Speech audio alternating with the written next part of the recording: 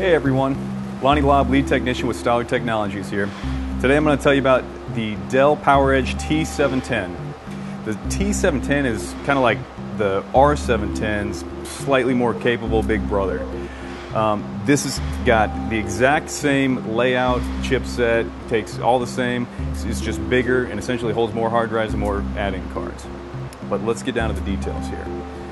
It has the Intel 5520 chipset, which means we can take the Intel 5500 or 5600 quad-core or 6-core CPUs.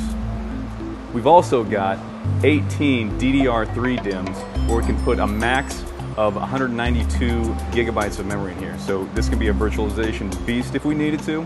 We can take it to 4 gig if we needed to, as little or as much as you guys need. Okay. On these boxes, here's where the differences between the R710 and the T710 come in.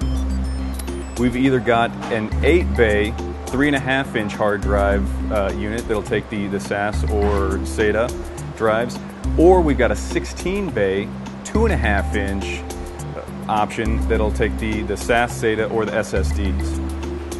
To control these, we've got an add-in, or we've got an internal storage slot that will take if we're doing 6 gigabit per second drives, it'll take an H700 or an H200. The H700 does RAID 0 through essentially all the way through 60. The H200 does RAID 0, 1, or 10. If we're doing the 3 gig per second drives, then just the older stuff here, just nothing fancy. We can do the PERC 6, the SAS 6IR, or the new software-based RAID from Dell, the S300 or the S100. The PERC 6 obviously does the RAID 0 through 60 as well. The SAS 6IR does a RAID 0 or 1.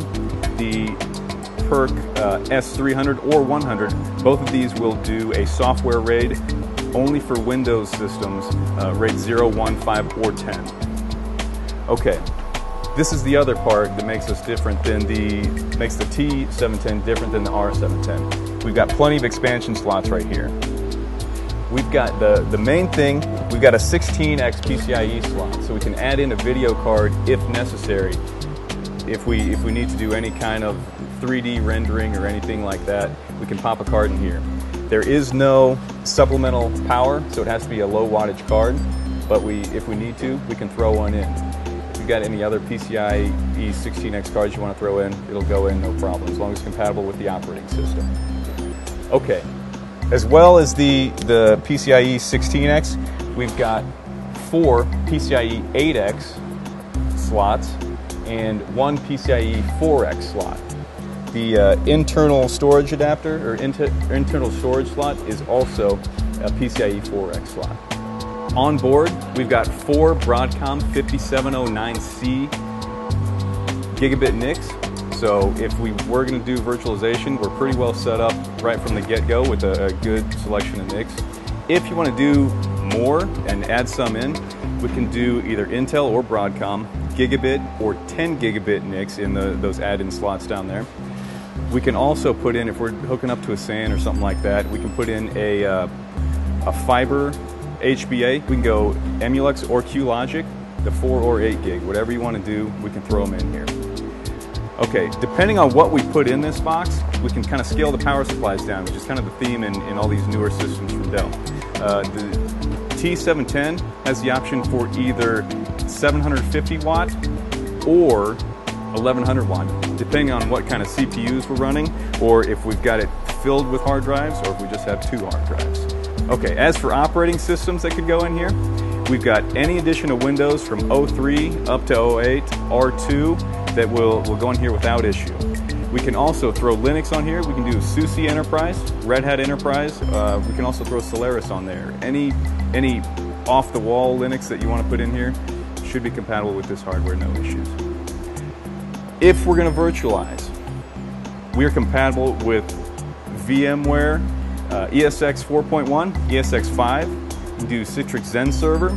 You can also do Hyper-V from Microsoft, also a valid option. If we're doing the embedded hypervisor that we throw on the SD card module, which would sit right here, then we can do ESX 4.1 is the only one available from Dell right now. We can also do server-weight HyperVisor in there. Okay, so now we've gone through all of our options here. Let's talk management.